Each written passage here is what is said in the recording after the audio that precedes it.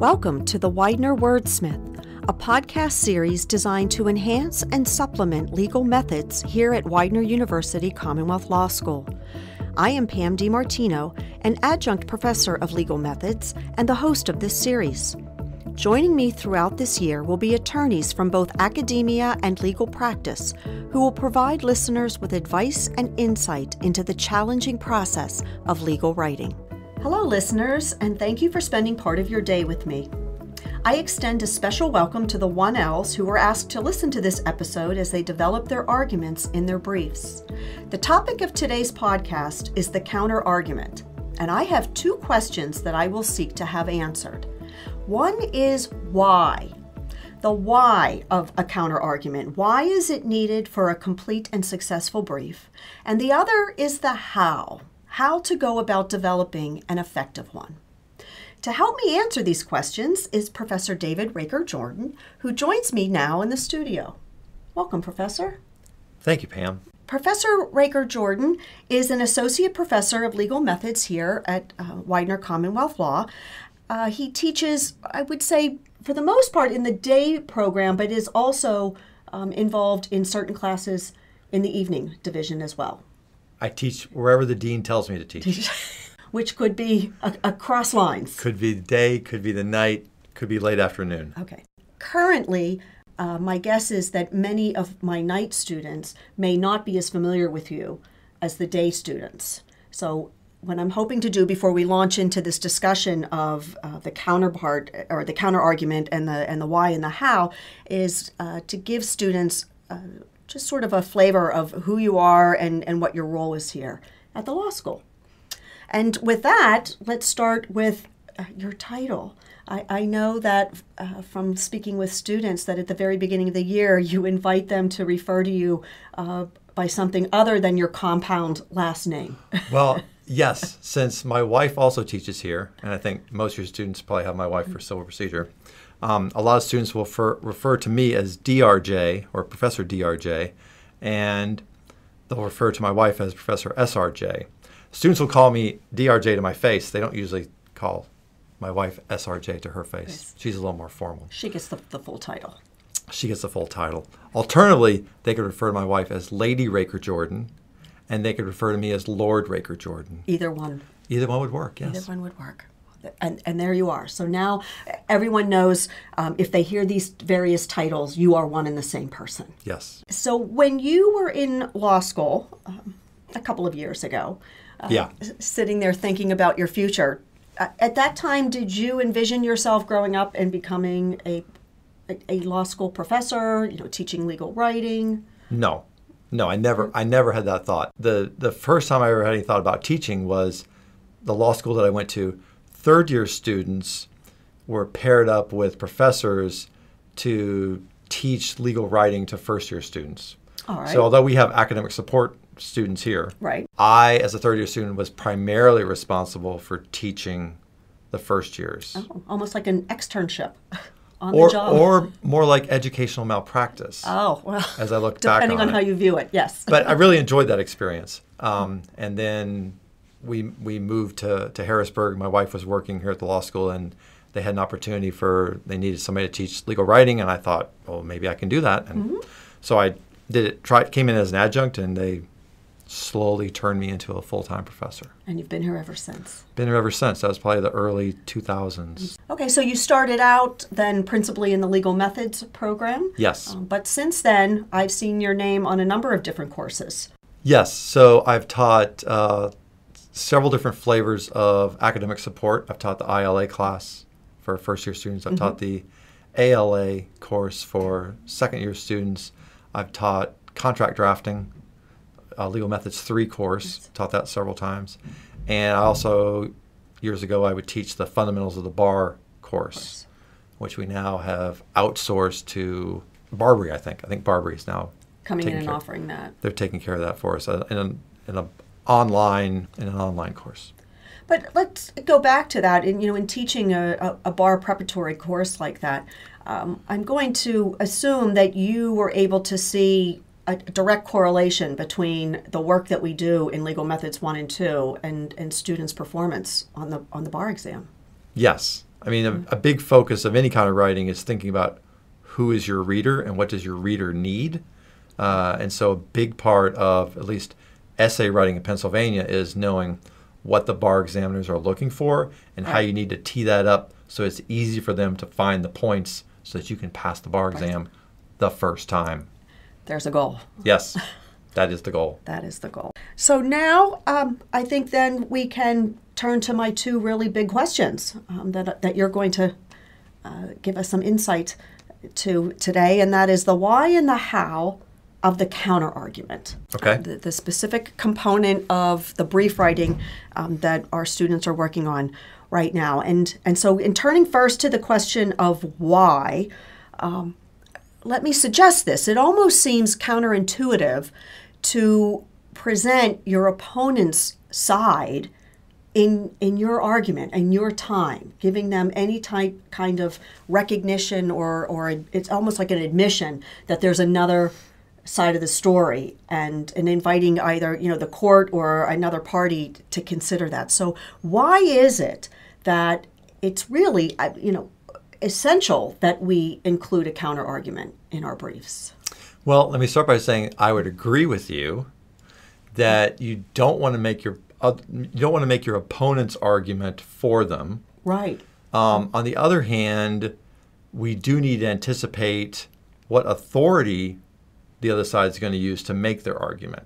And so the way I teach counterarguments is we're going to undercut the authority that our opponent's going to use without articulating their argument clearly. Oh, there's a difference. All right, so we'll hold that thought to the how we're going to actually do that. Let's consider the why then in terms of the different approaches then, why we can why we would need to address a particular point that differs from ours. And by that, what I'm referring to are 3 examples that you present in a handout that we're going to refer to as the counter-argument handout in the course of this podcast. And I'll let listeners know that you will be able to access a copy of this handout if you have not been given a copy in the course of your legal methods class. It will be uploaded as a link on the podcast description for this particular episode. And in that handout, you identify 3 reasons, in essence, of why you might counter another person's position. So I'm going to start with the first example, and that would be you disagree on the rule to apply. Okay. in the midst of the conflict, there is a disagreement on just what role is even in play here. Mm-hmm. Can you give an example of what that might look like? Okay. So that's what I would refer to as a rule battle. All right. So a rule battle, the classic example of a rule battle is a jurisdiction takes up an issue. It's an issue of first impression. They've never decided this issue before. So they have to find some law to decide it. Well, if you look to other jurisdictions, maybe jurisdiction A has one law, jurisdiction B has a different law. We have 2 different laws. All right. One favors the moving party, one favors the responding party. They're going to argue about what law the court should apply. That's a classic kind of rule battle. That's a rule battle. Another one then, we disagree on the interpretation of the rule. So interpretation of the rule sometimes looks like a different rule, but I'll talk about in the context of contract drafting. So in contract drafting, a lot of times we'll have a list of things and we'll say, you can't do these things, including other things. And so the word including, everybody agrees that the word including is in the statute or it's in the contract or it's in whatever rule we're looking at. All right. But in some contexts, courts will read including as a restrictive word, meaning including this and nothing else. So including A, B, and C, and the courts will find that, well, it has to be A, B, or C. Other times, courts will read including as non-restrictive, in other words, meaning including but not limited to. So in contract drafting, we're always very careful to be clear in terms of exactly what we mean, because if you just say the word including, there's some courts that will read that to say, oh, well, you're restricted to only what you mentioned. A very narrow interpretation. A very narrow interpretation, whereas others will give it a more expansive and say, well, no, including means including but not limited to. So it's the same, it could be the same rule, it could be the same phrase, it could be the same contract clause, but it could be interpreted differently by different courts. And without any case examples or precedent to guide us on. Yes, if you have no case examples, it's going to be very difficult to argue one way or the other. Case examples would be the best, but I've even seen cases where, and sometimes you'll have different states interpret it differently. It's the same language, but it's interpreted differently in different states. So we would go for persuasive authority. Yes. In that case. Yes. All right. So those are two of the examples that you identify in the handout. It is the third example then that I've purposely left last because that is what our focus is going to be today. And that is where we are disagreeing with the application of the case examples to a rule that we agree on. Mm-hmm. Would that be a fair description of that type of? Yeah, the rule is clear. We have a series of case examples. Some favor one party and some favor the other party. And with a counter argument then in that under that scenario where, and I'm anticipating an argument where we lay out the rule and we're laying out our examples, but we know that ultimately we're going to be disagreeing on the application of those case examples. Where in that structure will the counter argument fall? So there's actually two different places where the counter argument could fall. All right. If you have like a series of cases, and if you're able to both analogize to cases and distinguish them in a fairly straightforward way, you may be able to encompass all the cases. If you can use all the cases to support your argument, then I would say in most situations you don't really need a separately denominated counter argument. All right. Because you've already dealt with all the cases. Yes. And you're done. A trickier situation occurs where there's a split in the cases where there's a number of cases that clearly work for you and you can analogize to. The other cases don't really support you very well. And in fact, they probably support the other side better. Mm-hmm. And so now we're in a situation where we're going to have a more formalized counter argument. And I think that's where we're going right now. That's where we're going right now. And primarily because our assignment anticipates that. Yes. For the brief writing for our students right now. Yes. So keeping in mind, and I agree with you wholeheartedly, there's more than one way of going about this. And perhaps we should put that caveat out there. The counter argument can look and feel differently and be placed in different places within a brief. There's no definitive rule. I think the definitive rule is it should go where it makes the most logical sense and where it will present itself most persuasively. Yes. All right. Well, I think then we should all understand why. The why then of why do we have a counter? What is it that could possibly be rising to the top as really the dispute, where it might fall within the brief, and why we would need to have it there to begin with. So let's talk about the how.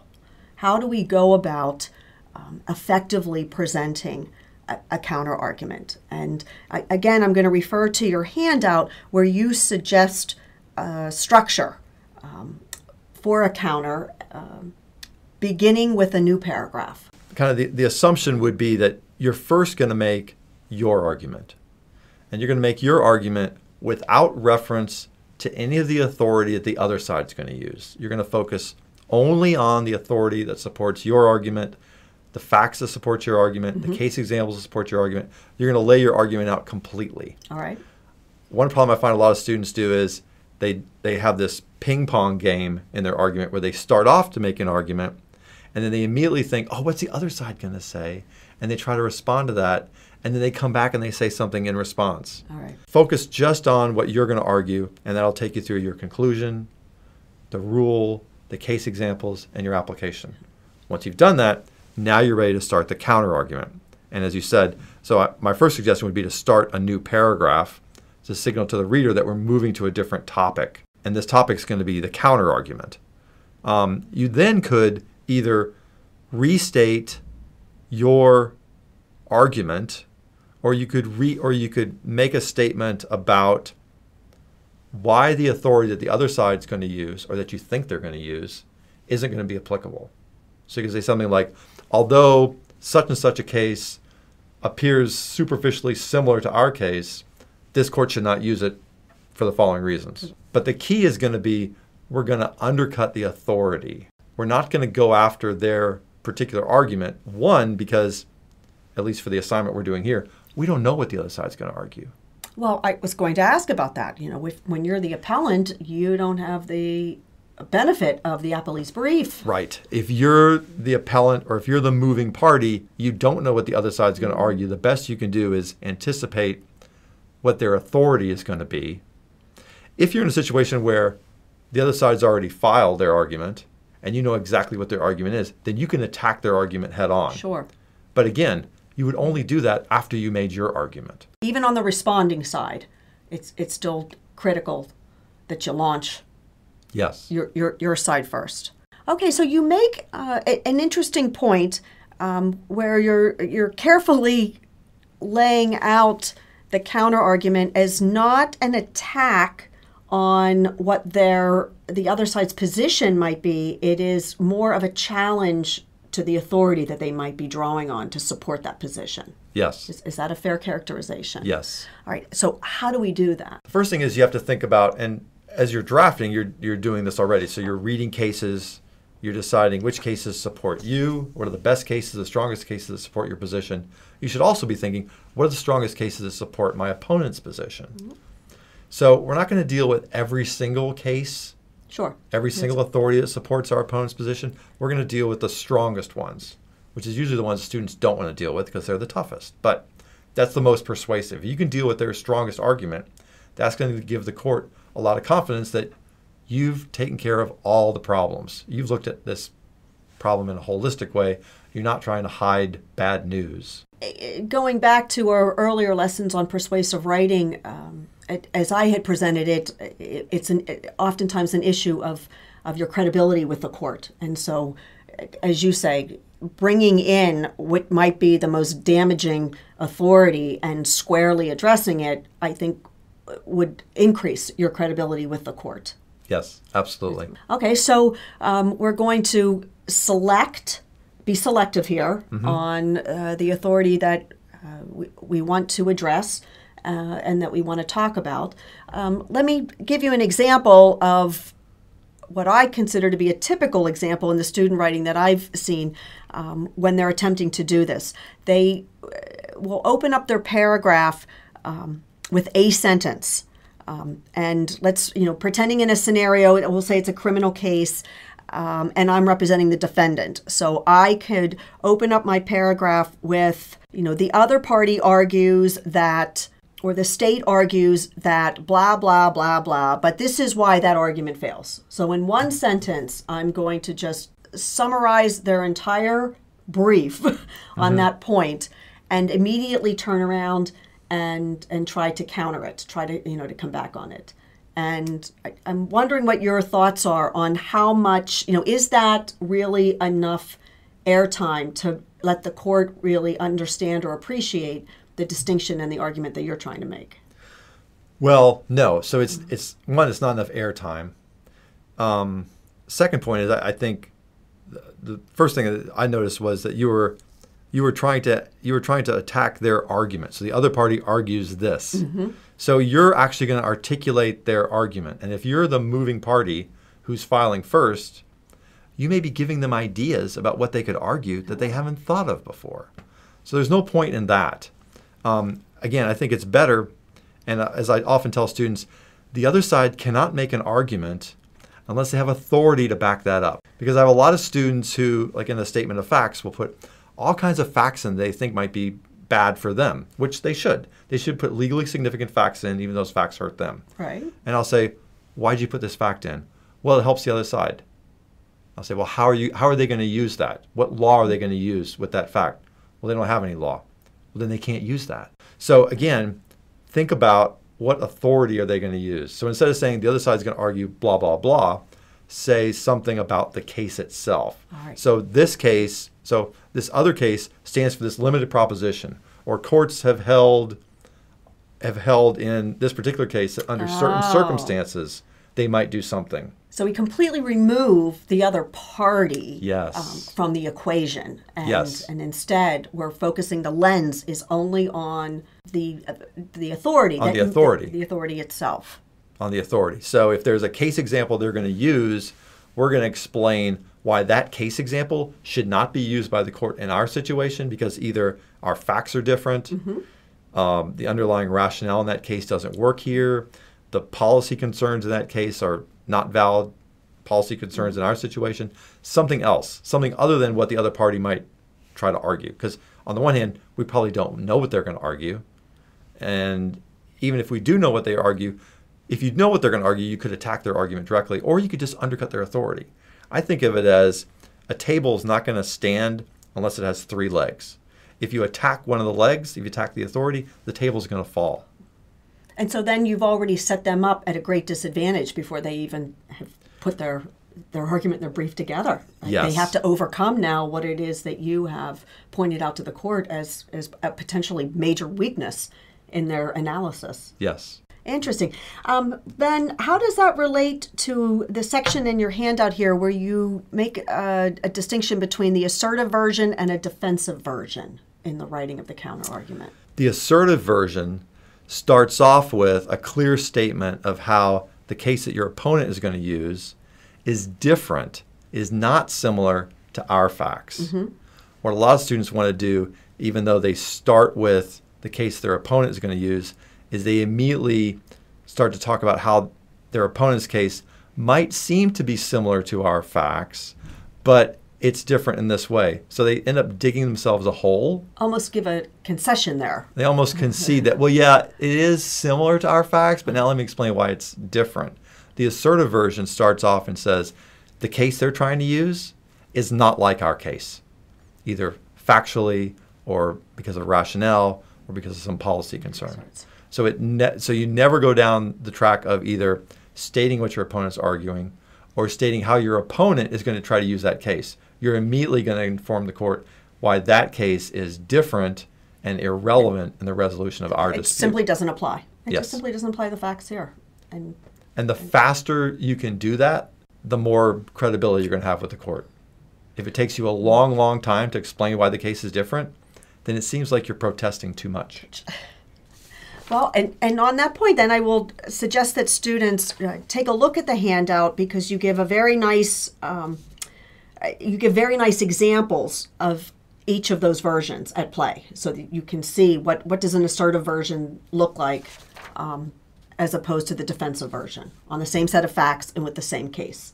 Okay, I stole that from somebody else, but I think you're right. I think it does work well, and I think it's really helpful to have concrete examples, and there's some nice concrete examples in the handout. All right.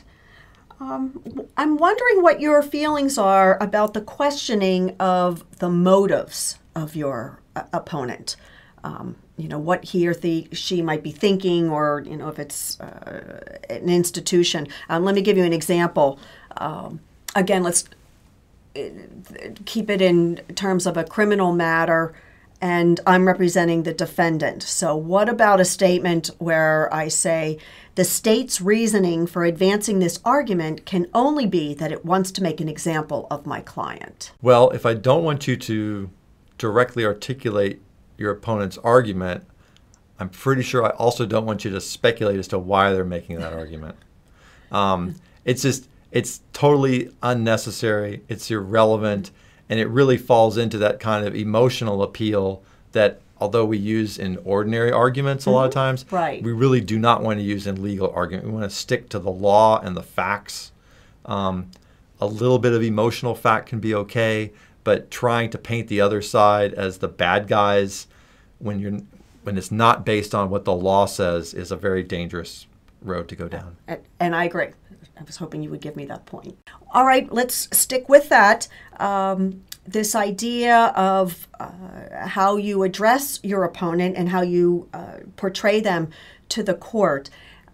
There's an educator by the name of Joseph Harris who has published a book widely used in public education where he presents a discussion on the counterargument that is to be included within an argument. He calls it countering, and he takes off on this whole idea of how do you counter another person's or another party's position. And he makes the point that, in assessing a situation, we can disagree, but remain civil in that disagreement. I can address our disagreement and I can be assertive, I can be an advocate, I can be, even somewhat aggressive, but still retain a level of civility and respect for my opponent. Yes. I'd like to talk about that point, particularly in the realm of legal writing, where so often the media, at least, portrays, being an advocate as being someone who's going to be mean and vindictive and disrespectful, and I don't believe that's what we're encouraging students to do here in this particular part of their brief.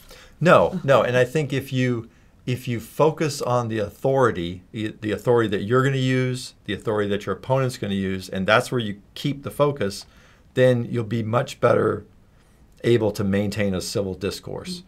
If you're not, instead of attacking what their argument is, look at what their authority is. And if you can convince the court that their authority should not be used in this case, their authority does not say what they might want you to think it says, it means what I'm telling you, then they have no argument, and you did not have to do anything to attack them personally. And I think that's the word. Troubles me is, attacking, that we seem to think that's what we have to do to be successful.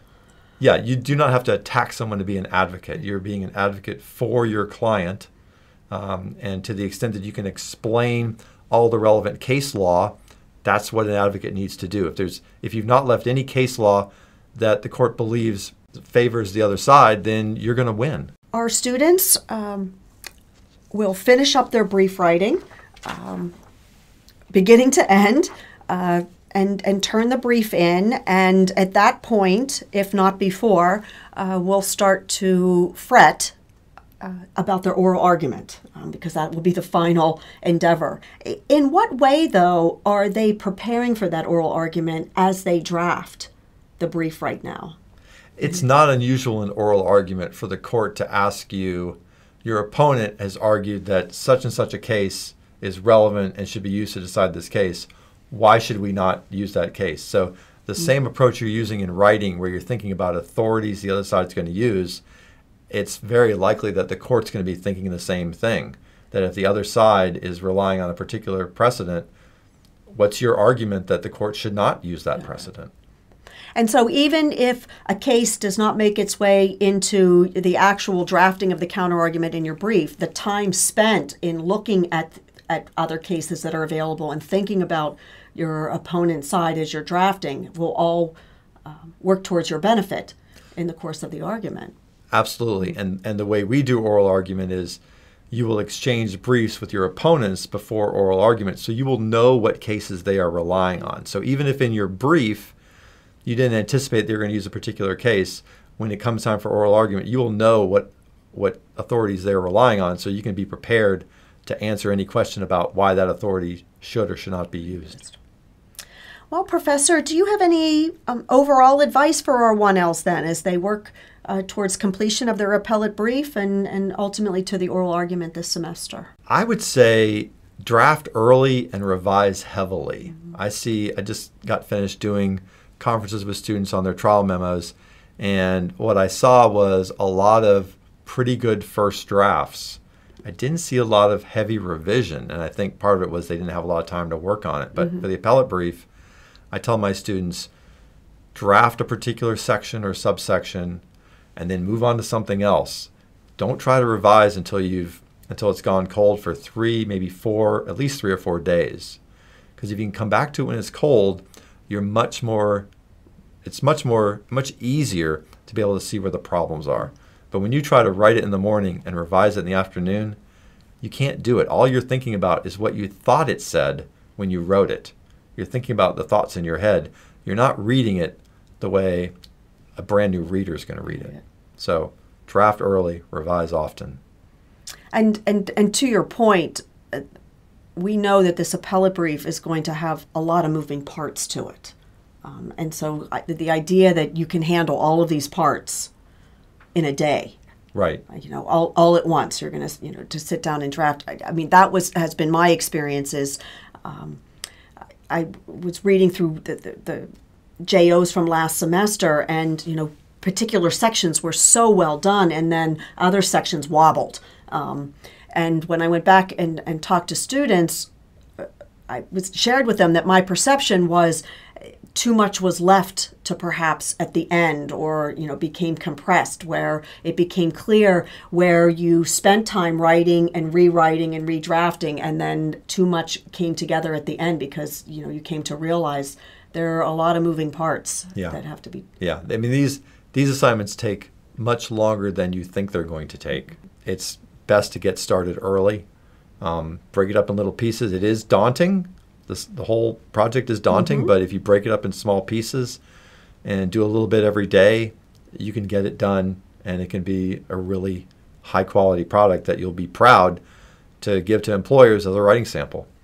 And take it even beyond that. I mean, this advice will also prove to be beneficial in practice. I mean, to the degree that your schedules will allow you to really work on your writing. When students are actually in practice, it doesn't get easier. No, it doesn't get easier. In fact, you end up with less time. So if you talk with second or third year students, they'll say, oh my gosh, I thought we had so little time for the appellate brief, but now that I'm working at a firm, I realize what a luxury we had as first years. So weeks and weeks. Weeks and weeks. So take the time now to develop the kind of habits that are going to do you right as an attorney. Get started early. Well, thank you, Professor, for joining me today. I certainly have appreciated your time and your advice and your insight. I feel confident that our 1Ls also will appreciate the time that they've spent listening to this podcast. I thank my 1Ls for tuning in, and I believe that you all have some important ideas to consider now when drafting this part of your briefs. I wish you luck in writing this semester, and I look forward to you joining me for the next episode of the Widener Wordsmith podcast series. This podcast series was made possible by a generous grant award from the Association of Legal Writing Directors and the collaborative and creative support of the Legal Methods faculty at Widener University Commonwealth Law School. Widener University Commonwealth Law School is the Pennsylvania capital's only law school, with 3 specialized centers of legal scholarship through its Law and Government Institute, Environmental Law and Sustainability Center, and Business Advising Program. Widener Law Commonwealth offers an exceptional learning experience that is personal, practical, and professional. Visit commonwealthlaw.widener.edu for more information.